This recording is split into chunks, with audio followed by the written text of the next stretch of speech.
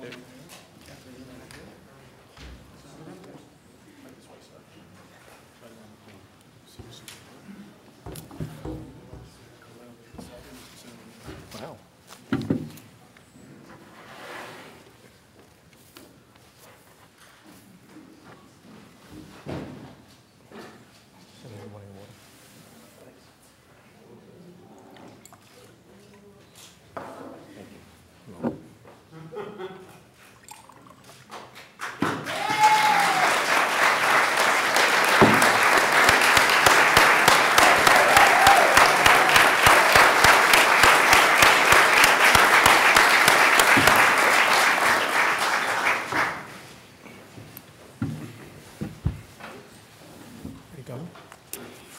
Mr. Schwartz will begin the program this morning, Secretary to the Governor.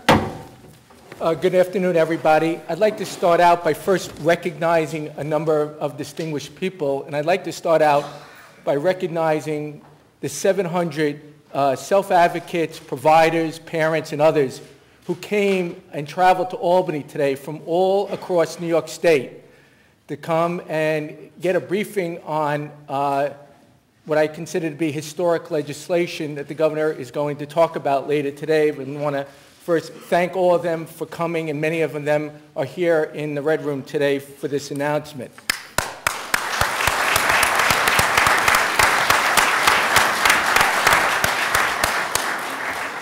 I'd also like to recognize a number of our distinguished district attorneys.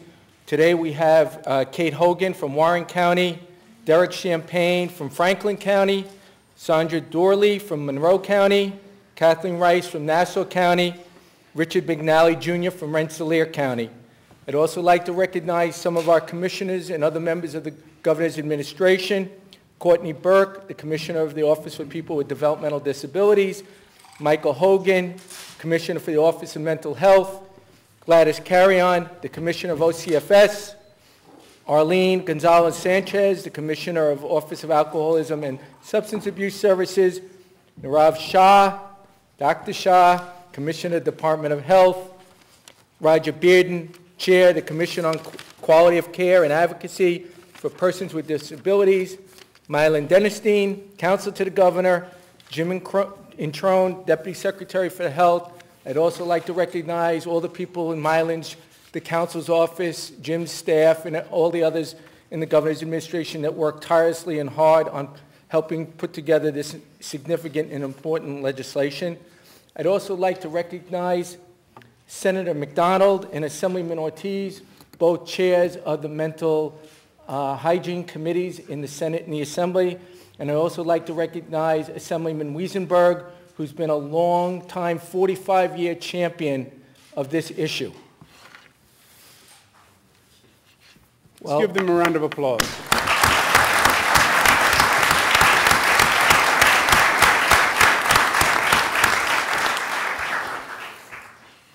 You'll first hear from myself, then you'll hear from Clarence Sundrum, Special Advisor to Governor Cuomo on vulnerable persons. Then you'll hear from Assemblyman Speaker Sheldon Silver, Senate Majority Leader Dean Skelos, two very special New Yorkers, David and Catherine, who are here to share their stories about how today's announcement impacts them, and finally, Governor Cuomo. Let me start out by saying that today is a very special day in which our governor is announcing profound reform regarding the protection of New Yorkers with disabilities and special needs.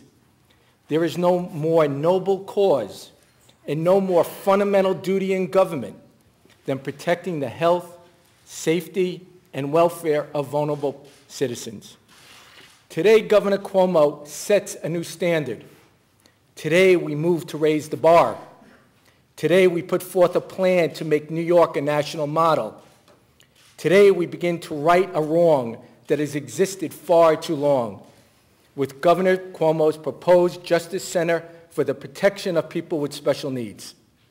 The Justice Center will assume all the functions of the existing Commission on Quality of Care and Advocacy for Persons with Disabilities and be responsible for responding to abuse and neglect allegations for OPWDD, OMH, OASIS, OCFS, SED, and DOH. It will have an executive director and a special prosecutor inspector general who will have concurrent authority with district attorneys to prosecute abuse and neglect of criminal offenses against people with disabilities and special needs.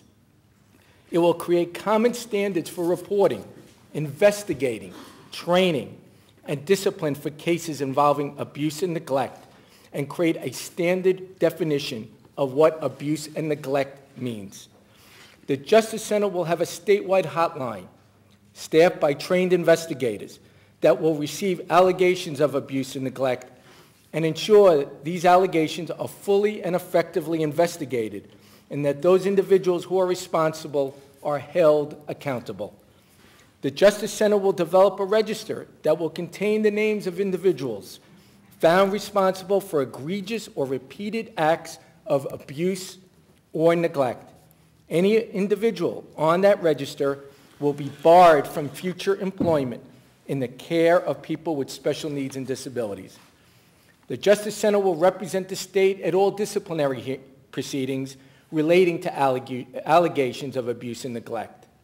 A code of conduct will be established for workers who come in regular contact with people who have special needs so they are aware of their ethical obligations and held accountable to living up to them. This legislation calls for new as well as the strengthening of criminal penalties. And in an effort to increase transparency, this legislation will require that all non-state operated facilities and programs that provide services to people with special needs or disabilities provide access to documents based on FOIL for information requests regarding abuse or neglect of the people they serve. I'd now like to introduce Clarence Sundrum, Special Advisor to the Governor on Vulnerable Persons.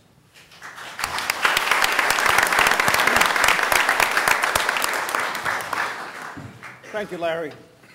For many years, the problems in the way in which New York State cares for those with special needs have been well known. But in this area, as in so many others, Governor Cuomo knew that we had to undertake sweeping reforms. And shortly after he took office, he asked me to undertake a comprehensive review of state programs that care for people with special needs and disabilities. Today, I am pleased to say that this review is complete. I have submitted a detailed report to the governor, which includes a blueprint for how the state could better prevent abuse and neglect in the first place and respond to it when it occurs. My report found inconsistencies in the way in which the state's 6 human service systems regulate their services and set standards for the reporting and investigation of abuse and neglect allegations. These inconsistencies have exposed vulnerable people to a needless risk of harm and have complicated the task of teaching and training the staff who sometimes work in different programs certified by different state agencies. The report also found formidable barriers to reporting abuse and neglect by the 2 groups of people who are most knowledgeable about such incidents. These are the direct support staff who work in our homes and institutions and the residents themselves. To address these issues, the report includes a series of recommendations, including major reforms in the system for reporting and investigation of incidents of abuse and neglect, and training and support of the direct care staff on whom we rely to provide quality care to those who depend on them.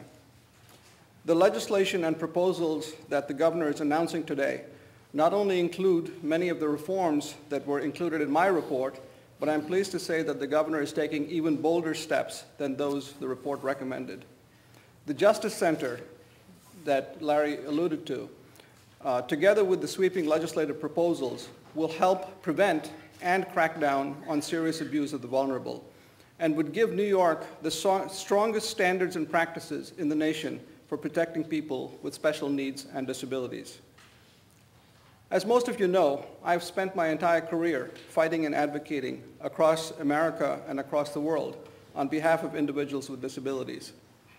From the work that I've done in other states over the years, I can say without reservation that these proposals are unprecedented in their breadth and scope and establish New York firmly in the forefront of reforming human service systems. I believe this legislation is going to serve as a national model. For too many years, New York State has not given people with special needs and disabilities the care and treatment they deserve. But I do believe that these proposals that Governor Cuomo is putting forward today, with them, New York will not only reverse decades of inadequate care, but will become a national leader in protecting vulnerable people. I want to take a moment to just thank the numerous individuals and organizations whom I've consulted with during the course of the past year as I've worked on this assignment from the governor. Without their input and their ideas and their support, the ideas and recommendations in my report would not be possible. Over 1,700 New Yorkers took advantage of the opportunity on the governor's website to send in their comments, to make phone calls and send emails. And their contributions have helped shape this report.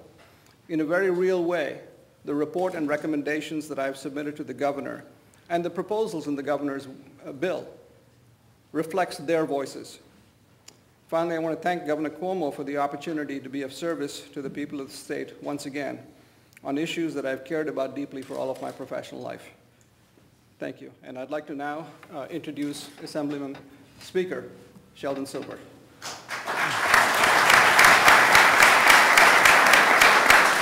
Thank you, Clarence. Among the many duties of government, none is more fundamental, none is a greater measure of our character as a society than how well we care for and protect those citizens who cannot care for, speak for, or defend themselves. When abuse occurs at the hands of those who are responsible for providing that care and protection, the failure is profound. Last year, we in the Assembly conducted a series of statewide hearings to examine the abuse of individuals with developmental disabilities that occurred at group homes and institutions throughout New York. At these hearings, which were led by the chair of our Committee on Mental Health, Assemblyman Felix Ortiz, we received testimony detailing a number of troubling cases of abuse and neglect that clearly demonstrated the need for comprehensive reform. We followed up our hearings with a package of legislation to improve the quality of care for our most vulnerable citizens and to better protect those residing in our group homes and institutions. As my colleague, Assemblyman Harvey Wiesenberg, a dedicated and longtime champion of our most vulnerable, consistently preaches, much more needs to be done.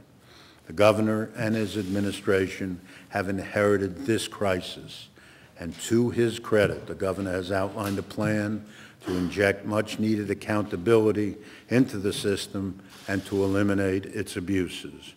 We support the overreaching goals of the legislation outlined today.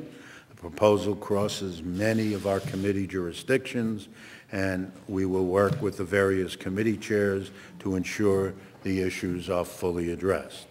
As we have learned over the years, the challenges here are complex, highly sensitive, and require substantial discussion that must include the governor, the legislature, advocates, and those who care for our most vulnerable citizens. That being said, and let me be clear about this, the vast majority of direct care workers are dedicated, compassionate people who are doing noble but vastly underappreciated work. The abuses we hear about and read about are not the norm. Still, they must be dealt with appropriately and thoughtfully and prevented in the future. We're committed to working with the governor and with our colleagues in the Senate to craft these comprehensive reforms that assure each and every citizen in the state's care is respected, properly cared for, and safe from harm. I salute you, Governor, for taking this issue to the forefront in this comprehensive manner. I'm delighted to now introduce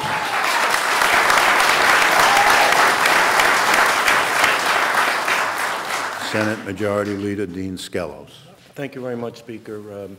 Just want to say when we walked in, Governor, people started applauding. I said to the Speaker, I said, isn't it wonderful that the folks here are applauding you and me? And he said to me, It's the guy behind you that's an applaud. The governor just walked in. The governor, you should be applauded today. Because this is another example of government functioning at its best. Governor, Majority Leader, Speaker, members of the legislature, Roy McDonnell, our senator, who does so much in this area, getting together with advocates and saying, our district attorneys, basically saying we're going to stop the abuse and neglect of our most vulnerable. We did it a number of years ago when we enacted Megan's Law to protect our children against those who would abuse them, and we've seen many successes. And now the legislature, through the governor's leadership, is stepping up once again and saying there's another area where basic human rights are necessary to protect those who cannot protect themselves.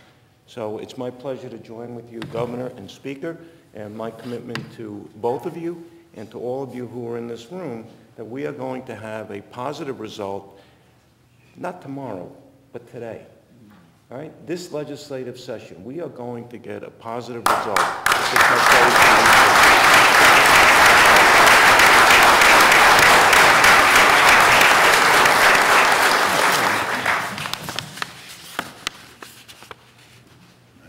David?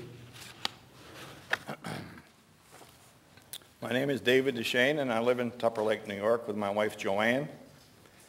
We have been blessed with 3 beautiful children, one of whom is David Jr., who was born with a congenital birth defect, which have left him with a learning disability, seizures, and other health problems.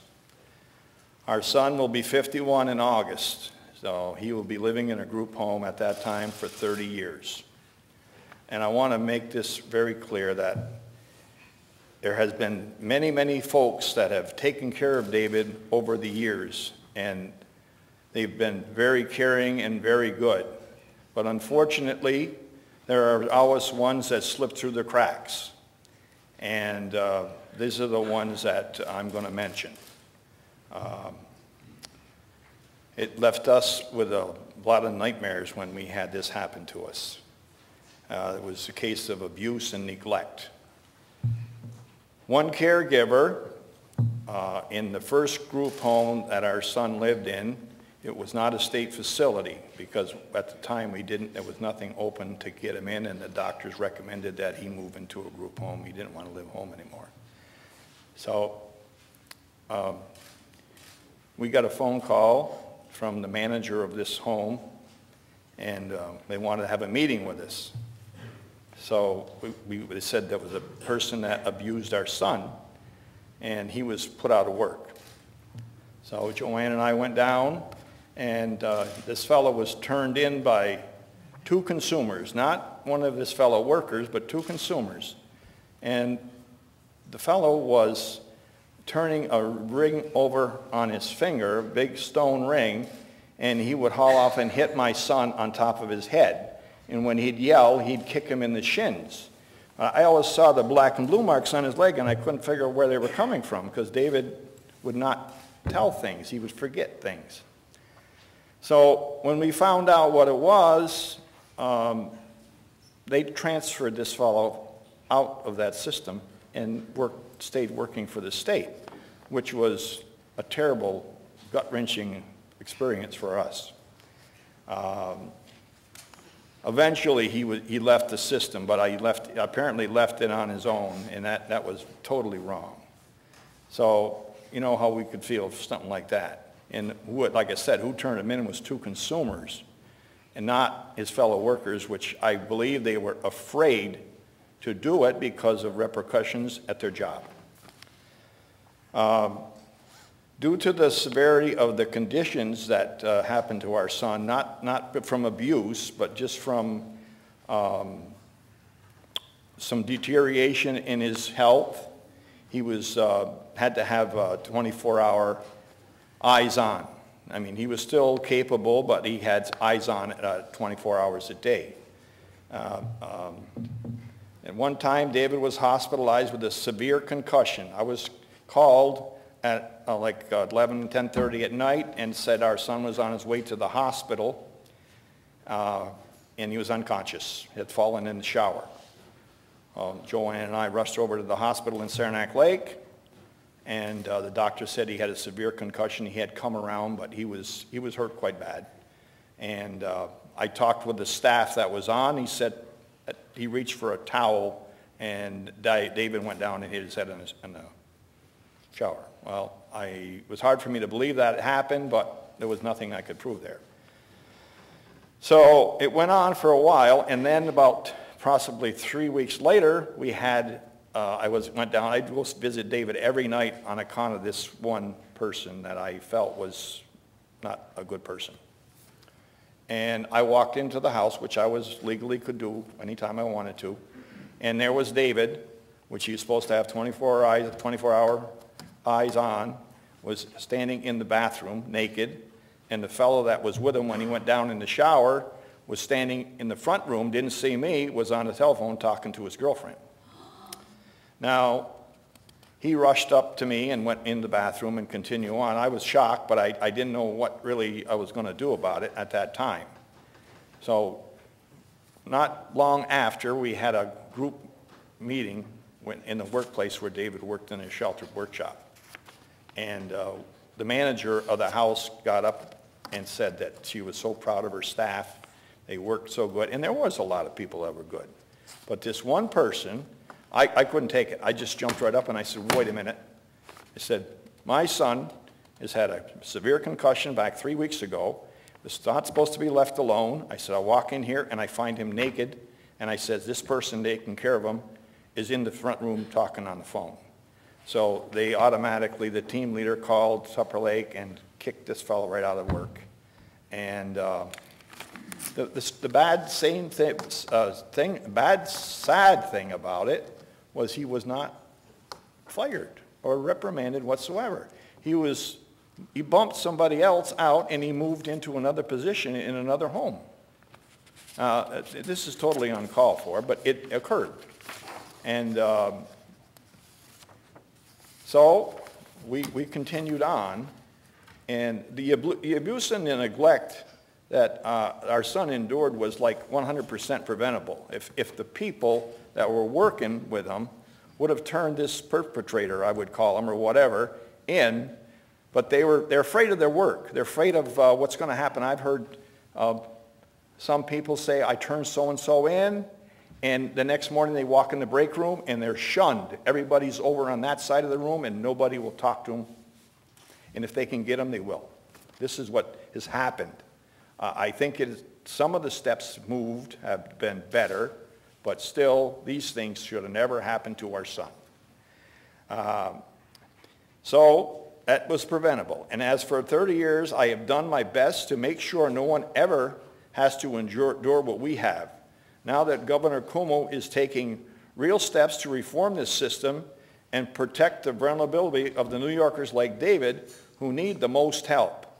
I thank my family, I thank my friends, I thank all the members that did take good care of David, and I want to thank the governor and his crew and his staff, and I hope that everything goes through that we want to get done. Thank you very much.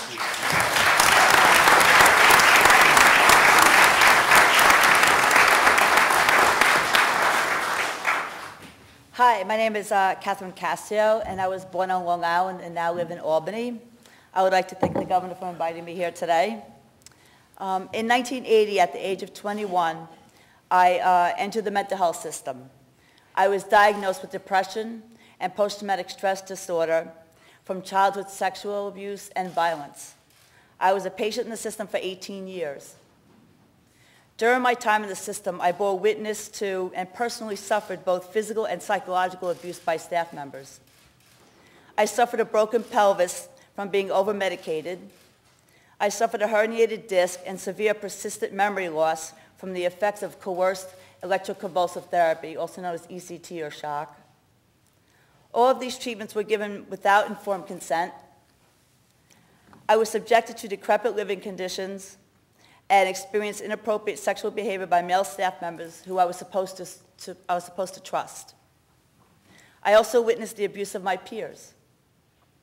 For almost 2 decades, I endured these abuses. I went through the system never knowing who I could talk to, if I could file a complaint, or where I could go for help to stop the abuse. That is why I was so encouraged to hear about the proposed Justice Center and Helpline. And I'm not just speaking for myself. Since 1998, I've been an advocate for people in the mental health system, and I've heard the complaints, abuse, neglect, and nowhere and no one to turn to. Finally, we have a voice. I thank the governor for creating this bill, for pushing this bill, and helping out all of us who at times felt forgotten. I'd like to now introduce Governor Cuomo. Thank you very much.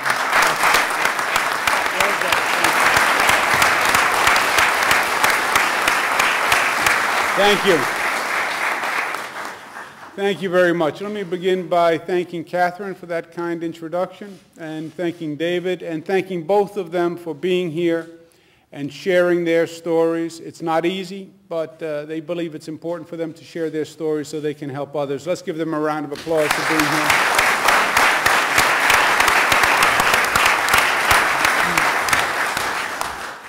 To my colleagues, First Senate Majority Leader Dean Skelos and Assembly Speaker Sheldon Silver, thank you very much for your words and your leadership on this issue.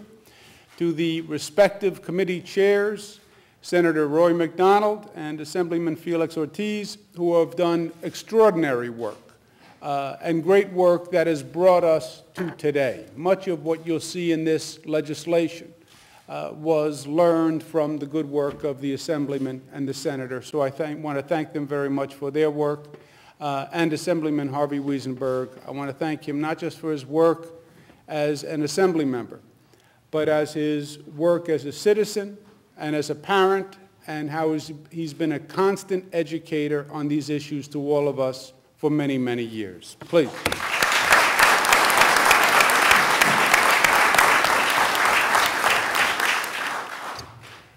My team that has worked very hard, as David would say, my crew, who's done great work on this issue. Larry Schwartz, who you heard from as the Secretary. Jim Introne, who's in charge of Health and Human Services for the state of New York, has done an extraordinary job.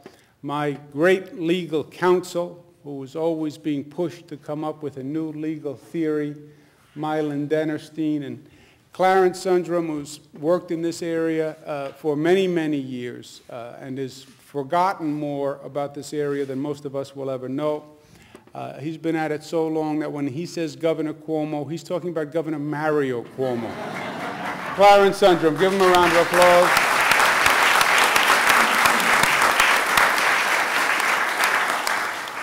And most of all, I'm so excited that we were joined by 700 advocates and providers from all across the state who came up and got together on just a couple of days' notice and came from every part of the state.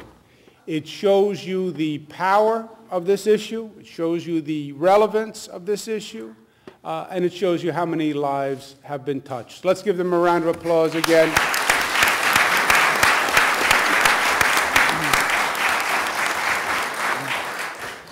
We have been working, my colleagues and myself, to reform state government. And we've been doing it very aggressively over the past 17 months or so.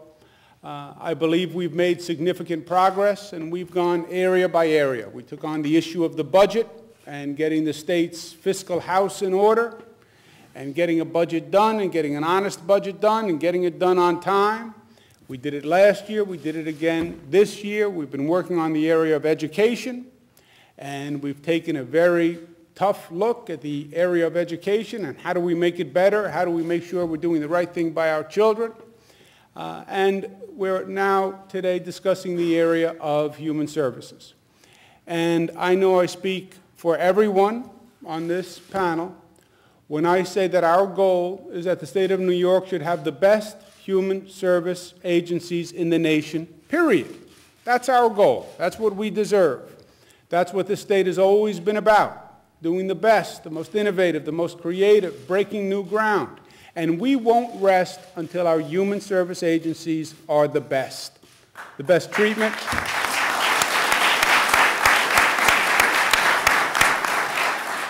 The best in terms of treatment, new theories, new therapies, We'll explore, we'll innovate, and we'll have the best. As a starting point,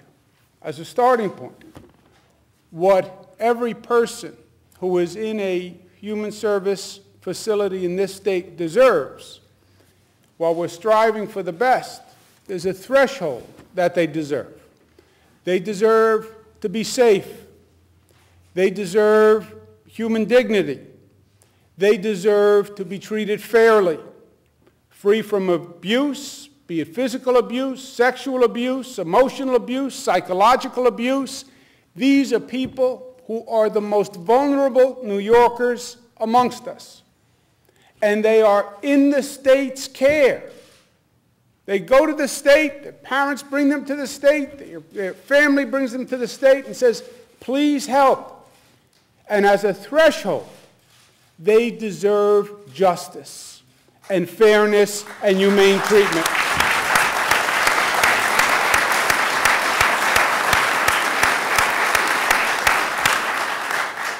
And I am sure every citizen of this state joins me in this. You don't have to be an elected official. You don't have to be an expert in mental health, the mental health field, to say that every human being deserves to be treated fairly and with human dignity, and no New Yorker will rest until that is done. Now, we all know that for years, our state services have not been doing what they should be doing in this field. We've had some extraordinary cases that people have had to read about in the newspaper. We've had some extraordinary cases of abuse that ended in death, that ruined lives, not just for the victim, but for the family. There have been families that have dedicated their lives year after year to making sure other New Yorkers know what's going on and fighting and advocating for reform to change the system. This is not a new story. It's gone on for many, many years. It's an unfortunate microcosm of the deterioration of state government, in my opinion, over the past 15 years anyway. You can see this story in many functions of the state. It's just in this area where you're literally responsible for people's lives, the damage is greater. That's what this is about. Been recent articles in the New York Times that have also further exposed these issues. But enough is enough. People deserve fairness. People deserve justice. And that's what this initiative is all about. It's called the Justice Center because sometimes you don't need a lot of words. And this is one of them. It's a center to provide justice. We are very serious about it. And what this act calls for is the hotline, is preventive measures, also a special prosecutor and inspector general that will have the sole responsibility of bringing justice to this field. Special prosecutor means criminal jurisdiction. Means if you break the law, you will be prosecuted. And a sense of immunity is gone. And our message is very clear today. I don't know what you did last week, last month, last year, but today is a different day. And justice is coming to the human services in the state of New York, and that's what the special prosecutor is going to be about.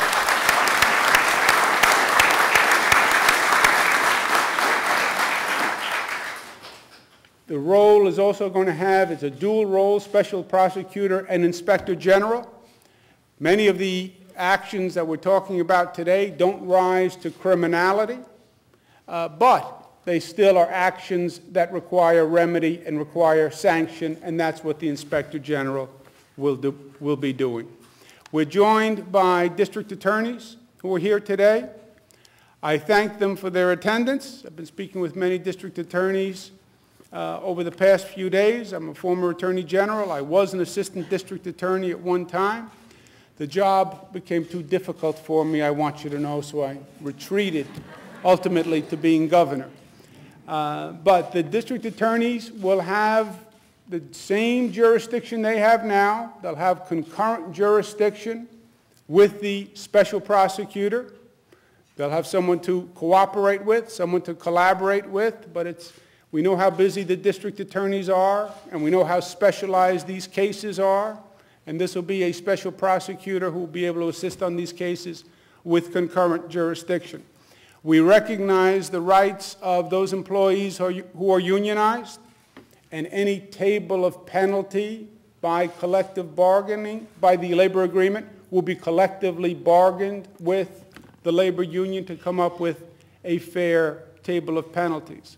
We also acknowledge, which has been mentioned several times, David mentioned it also, that overwhelmingly the people who work in these facilities do great work and are great human beings and are great caregivers and provide excellent service at their own expense in very, very difficult occupations. And we thank them for their service, and we thank them for what they do.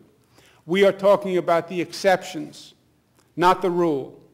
But the exceptions need to be addressed, and the exceptions are going to be addressed today. To my colleagues, we are fairly late in the legislative session. We have a few weeks left, but in truth, this is a complex issue, and it took us a lot of time to work through to come up with a program that we thought was comprehensive. And I'm heartened to hear what Senator Skelos said. Time is short in this legislative session, but I believe we should make an extraordinary effort to pass this legislation this legislative session, and let's make it a law, because yes, time is short, but this is also long overdue. And people have been suffering for years in conditions they shouldn't be in. Let the suffering end now. Let's pass this legislation, and let's pass it this year.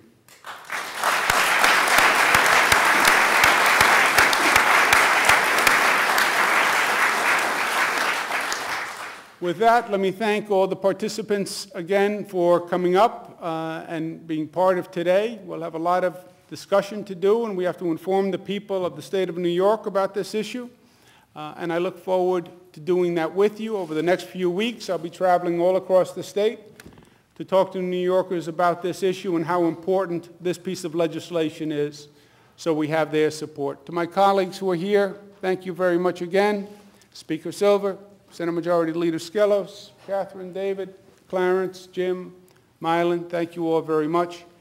Any questions on this topic from the press? Excuse me one second, let me just, Zach. Any questions on this topic we'll take. Questions off topic we'll take after a break when we can clear the room. Mr. Governor, could you talk about the complexities in terms of instituting adequate controls? Do you think it was the result of neglect by the state, or is it just very hard for the state to be in every corner of every facility? Keep it on. I think both, or all of the above, depending on how many factors you laid out. I think a couple of things are going on here, Zach. Number one, it's the story we've been telling for 17 months, right? It's the story we've been telling in this room time after time after time. This is a state government where dysfunction is rampant, where many areas of the operation have fallen to atrophy, and there's been a certain level of apathy, and you can see it, whether it's education or the budgeting or the economic development efforts. In this field, you have people's lives on the line every day. I don't believe there was any one moment. I believe it was a slow erosion. Also, it is a very, very difficult task. You're taking care of hundreds of thousands of people with difficult needs over 6 agencies, with thousands of providers, not-for-profit providers all across the state. Hard to attract a workforce, hard to train a workforce, hard to keep it consistent. In terms of a prevention strategy, you know, technology can help, but it's an evolving matter. So it's all of the above. It's a state government that hasn't been doing what it should be doing for a lot of years, in a very difficult area that deals with people with sensitive needs. You put that combination together, and that's why we are where we are today. Governor, how many employees do you think this agency is going to have? Will it be new hires, or will they have Do you know? employees?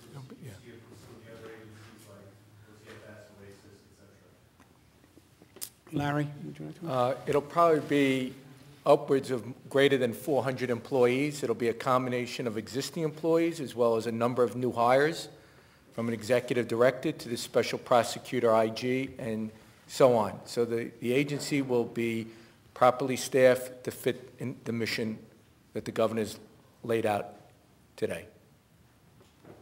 Governor, the agenda you laid out today seems to be about investigating, penalizing, punishing, even deterring abuse. Do you also have an agenda that would be more preventing abuse? Is that more to comment on that? Well, first I think, Bill, two things. There are preventive measures in this bill that either Clarence or Jim or Larry might want to speak to. But also, you know, the old expression is locks keep honest people honest, right? Without sanctions, without an enforcement system, you know, it's very hard to have operate a system where people are following the rules in any setting. So I think one of the situations that happened here was the compliance and the enforcement was lax. You know, people knew the rules, Bill. It was a violation of the rules. It was a violation of the standards. And the standards and the rules, justice was often delayed. Justice delayed is justice denied. The administrative procedures became very complicated and tedious and overextended, and people start to give up after a while. So I think that's a big part of it.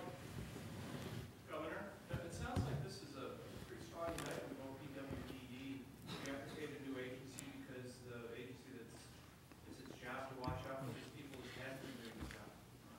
No, I don't think that's any one agency. This is how do we improve the service overall? How do we do it more efficiently? How do we do it better? How do we work across all 6 agencies? So I don't believe it's any one agency. I believe it's endemic to the field. One more. Any of my colleagues want to comment? Senator, Assemblyman, Harvey? Thank you, Governor. I really appreciate this minute. Many years ago, God blessed me with a special child, and Mother's Day is coming up, and I can tell you there aren't more mothers who have dedicated their lives to the total care to give dignity and respect to their children with special needs. And it's interesting because no matter how difficult it is to have a special child and to raise that child, all I got to tell you is because our child, Ricky, can't speak, never spoke, and all he has to do is smile, hold my hand, put his head on my wife's shoulder, and then you'll understand what happiness and what successful and love is really all about. Unconditional love. So every parent and every family member are the real heroes who advocate for their children. I passed Jonathan's law with my colleagues. We changed the system then because we lost a 12-year-old child who had a one-on-one, the safest environment you could have with that child, and he was killed because somebody worked 10 consecutive double shifts and was not capable of handling this child with autism, and he ended up killing this child. I can tell you because I have the history. My special child almost was starved to death, was scalded in a hot tub, had a broken hip when he never fell in all the years that we had him home and together.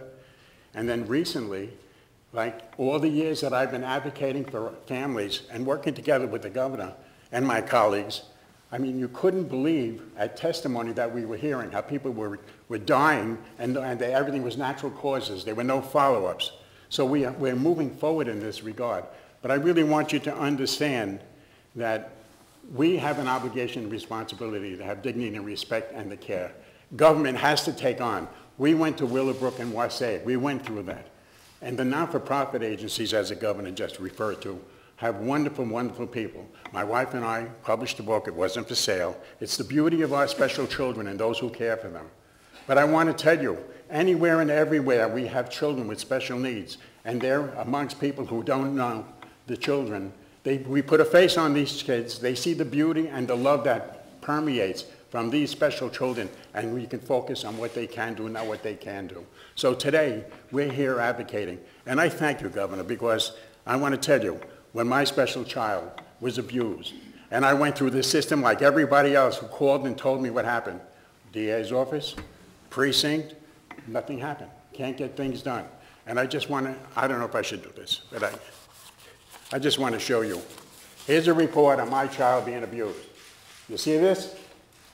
Okay, that's all I can show you because it's adapted. You can't see anything other than the fact that my child was abused. So parents come to to our legislators and they ask for help. They came to the governor is responding. What we're going to do is put it all together and get justice and make sure that people who abuse, neglect our families in every aspect, because the governor expanded. I went on a small basis, basically with state agencies, because I didn't think I'll have an opportunity to take on the world. Andrew's taking on the world here, the whole world of mental health and the people who are elderly and have needs, anybody with disabilities. So I salute you for that because you're going to accomplish a great goal. I just took one piece at a time. Jonathan Law was the start, and now what we're going to move forward is protect our whole society. Thank you for being here. Thank you for your support. And I love parents and families who dedicate their life to their children. But all I can say with Ellen and myself, that we get more happiness taking care of our special child than any other time and effort that's being involved in taking care of him. So thank you for being here, and God bless. Nicely said. Nicely said. Senator McDonald? Governor, I want to thank you a lot. I want to thank your whole team. I want to thank my leader and the leader of the Assembly and my colleagues in the Assembly. This is a critical issue. You said it all. We should accept nothing but the best, and New York's going to lead the way with your help and your leadership. I, too, like Harvey and Felix, have relatives in this situation. I can't think of a better team that could lead us in this moment.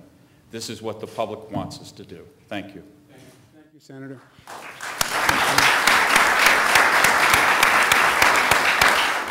All right, let me thank you all very, very much. We'll take a short break and we'll come back for other questions for those of you who are interested. But thank you very, very much for being here. Thank you.